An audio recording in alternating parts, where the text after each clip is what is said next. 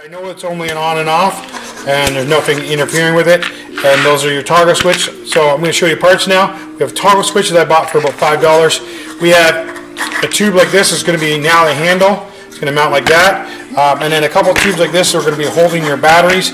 And we have a T, which is a 2-inch T, which is big enough to put your batteries in. 2-inch T to a 1.5-inch, which is going to be our stock or our handle.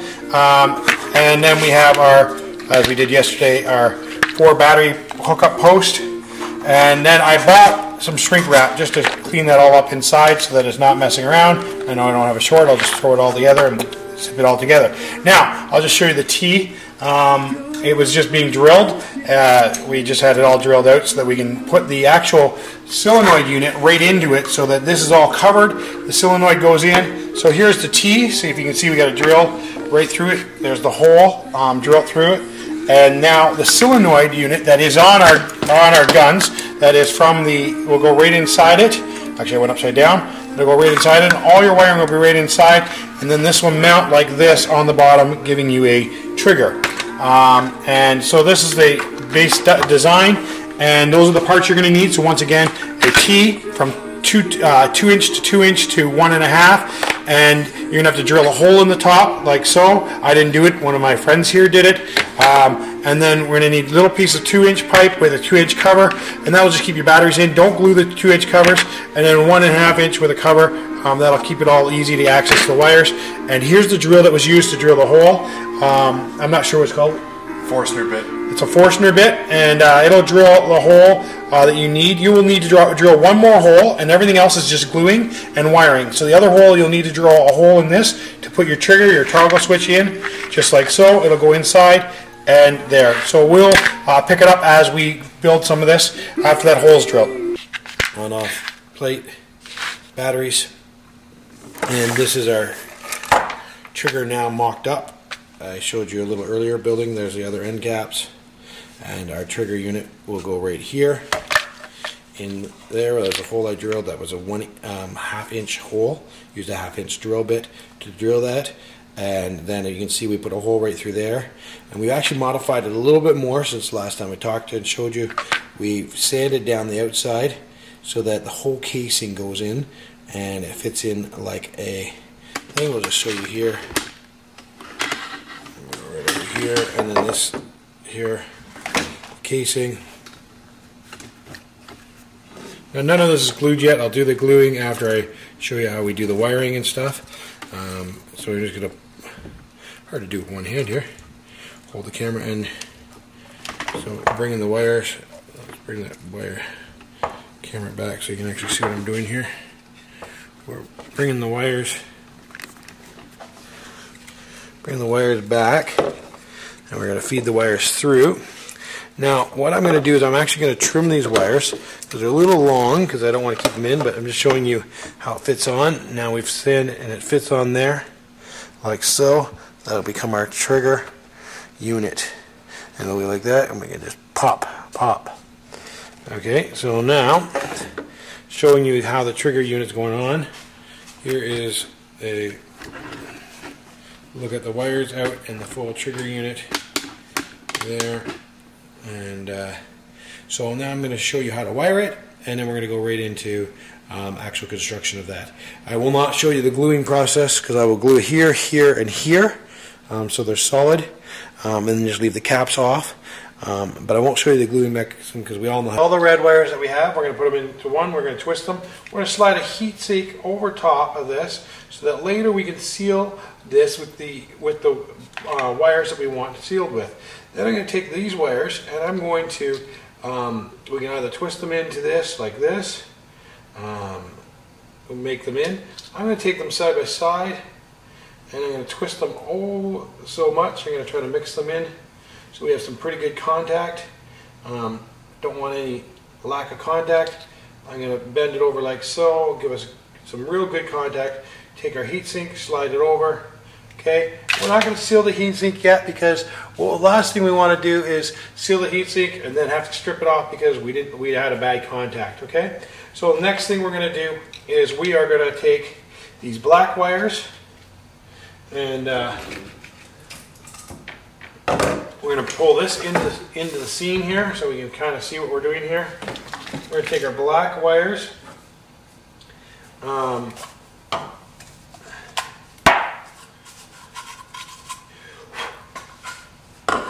Okay, we're going to take our black wires, and one of the set of the black wires, this is how we're going to wire it up. Now, I'm not going to actually finish this product because I'm going to do this inside the chamber. So you won't be able to see it well there. So we're going to take all our black wires, and we're going to take one end of this, and we're going to mix these black wires and this wire all up together, and we're just going to take them and make them nice and twist it all up. And very simply, something like this. Make sure that they're all got a good contact. Once again, we're gonna get that real good contact, and then we're gonna slide on this one. We'll just slide this heat shrink over top of that. And we're just gonna heat shrink it like that, just because it's gonna be a end. Okay, so that's that. So that's just the contact. We're gonna get that.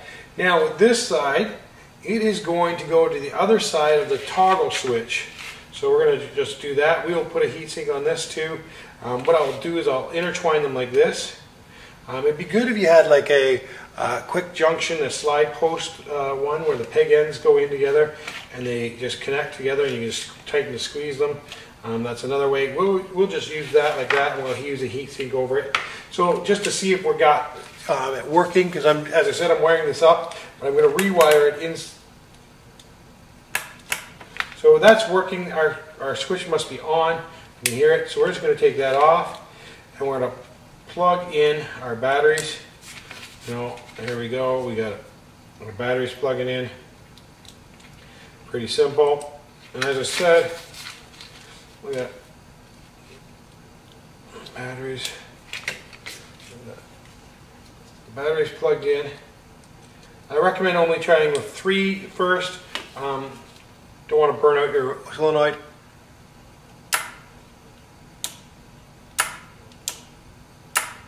So just in case somebody doesn't know how to use a heat shrink or anything like that, and they don't have to use heat shrink, but if they don't know how to, I'm just going to show you. You can use a hairdryer, you can use anything. I'm just using this lighter. It just shrinks right up and heats in and seals that connection nice and good. And there you are, it's all connected, it's all shrunk wrapped. Okay, I'm done gluing the 2 gray pieces in, my 2-inch, well, they're almost 3.5-inch, 2-inch pipes into the T, and the 1-inch type with the drilled hole for the trigger. Now, it's key that you do not glue the blue caps on. Don't get any glue on them or anything, because these are going to be where you change your batteries. This is your battery compartment, and it's so easy to pop them off that you don't want to glue them on and then not be able to get to your batteries, okay? So that'll make it so much easier. So now it's all wired up. I'm going to take this and I'm going to start dropping things through. I'm going to start with the trigger, okay? I'm going to drop it right through until I can get it on the other side. There. And so the first thing I'm going to do is put the trigger in. It's a little tricky because of the distance now that you have to get the trigger in the hole and get it to turn. So once you get the indicator, which goes right like that, and I'm going to have on as a flick up. I just find it easier to flick up, so that's the way I want it right there. And you put your locking nut on there, and you just go like this and screw it to the point that it is tight. There you go. It's screwed in there. There we go. And there we have our on-off switch. On-off. There we go. Put it in there. Boom. Boom. Works like a charm. Okay. Then we're going to feed our battery stuff through. And I have batteries go on both sides, so I have separated them when I put them together. I'm going to have batteries here and here fed in. So that goes like this, and then the batteries come out either side. So it's easy to reach, see the batteries on either side. There we go for changing batteries. Then you just lower this in like so, helping the wires along with it, and we bring it on here. There we are. We have our unit in place now and ready to tape on. We can do tie straps, we can do different things. I'm going to use just standard electric tape. I'm going to tape here and here and tape it on to this unit, and that'll be my unit. Then I'll place the caps on. So I'll come back after this taped. Okay, yes, I did go to town with the tape. I just got a little over happy, and I was like, oh, let's cover most of the green. So now I have the batteries in here. I'm just going to put the 2-inch covers on this side so I can get back at that battery if I need to. And do the same on this side. I'm going to stick the batteries in like so, and stick the 2-inch cover on there like so. Then I'm going to put the 1.5-inch cover on the bottom. We have now got a fully complete trigger mechanism on our gun that we designed in the other video. So there you are, trigger mechanism and gun.